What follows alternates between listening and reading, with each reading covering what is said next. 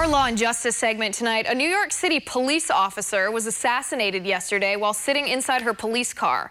Maya Sotis Familia, a 48-year-old mother of three, was shot in the head at point-blank range by Alexander Bonds.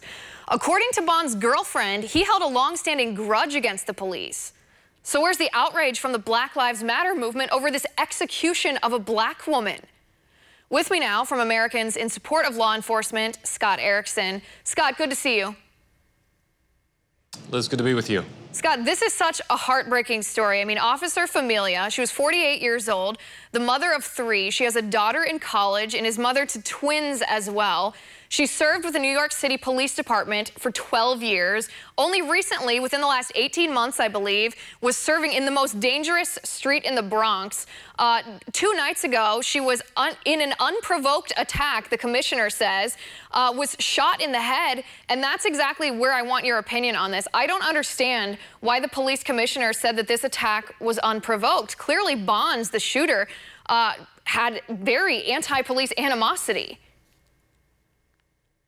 Well, sure. I mean, this was an absolute tragedy what happened to Officer Familia, and unfortunately, it's not as rare as we would like them to be. Obviously, we would hope that something like this never happens, but unfortunately, it does happen on occasion.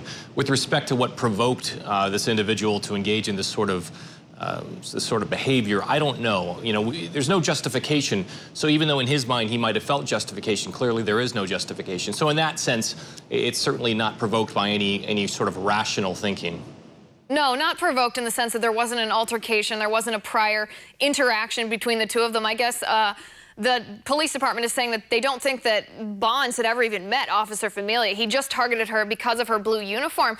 But this guy apparently was diagnosed schizophrenic, but he'd also posted on Facebook before saying if he ever met a police officer, and this is a quote from him, "We're gonna shake." I mean, he obviously had those intentions to target police in his mind.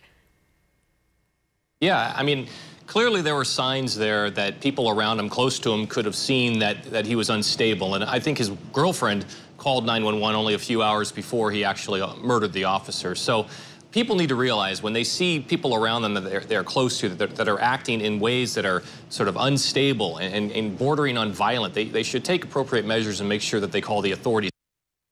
So otherwise, they should try and take steps to help that person seek some sort of, so they can have a better understanding of what that person is going through to see why they're kind of going down this path of anger and violence. Right, and clearly get them the medical attention that Alexander Bonds clearly needed here.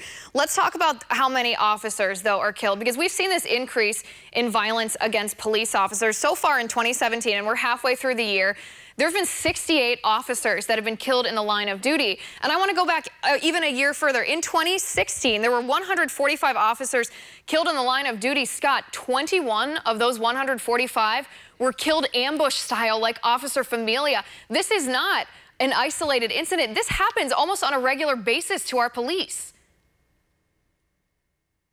Yeah, and Liz, I'm sorry, your question kind of cut out. I know you mentioned that there were 68 officers killed in the line of duty this year, and you mentioned 21. I'm sorry, that part of the question cut out. Right, and I said last year in 2016, there were 145 officers killed on the line of duty across our nation. 21 of those 145 were killed ambush style, like Officer Familia. Yeah. This is not an isolated incident. This is something that happens almost on a regular basis to officers. Yeah, unfortunately, over the past few years, it seems to be much more regular than it used to be.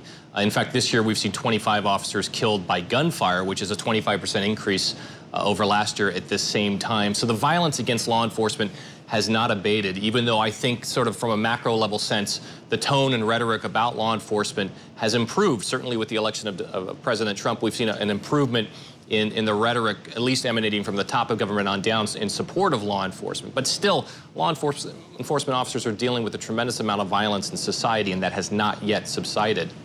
Right, and it seems to me that there's some hypocrisy here, too, because when a black man, anyone who is non-white, is killed, even if it's justifiable by a police officer, we see riots in the street, we see mobs of people, we see anti-cop violence. Everyone in our country knows the name of the individual who was killed. Like I said, whether it was justifiable or not, this was a clear assassination and execution of a black woman because she wore that blue uniform. The Black Lives Matter movement they're not saying anything. They're silent on this. And to me, the hypocrisy is not only tragic intellectually, this woman's lost her life protecting our community, and they don't even bother to speak up. Yeah, I mean, I think anytime people, rush to judgment based on superficial characteristics, that either the race of an individual or what have you, it's always to the detriment of society. We need to look at everything holistically, look at every incident for what it is individually. And in this case, like you said, the officer in New York was targeted simply because she was wearing a blue uniform. We need to all recognize that this was a targeted, prejudicial attack with no rational basis behind it. And that is really a tragedy for all of us. It is, and it's certainly a tragedy for her family. Our thoughts and prayers are with Officer Familia's family, her children in this tragic time, and her brothers and sisters in arms on the NYPD.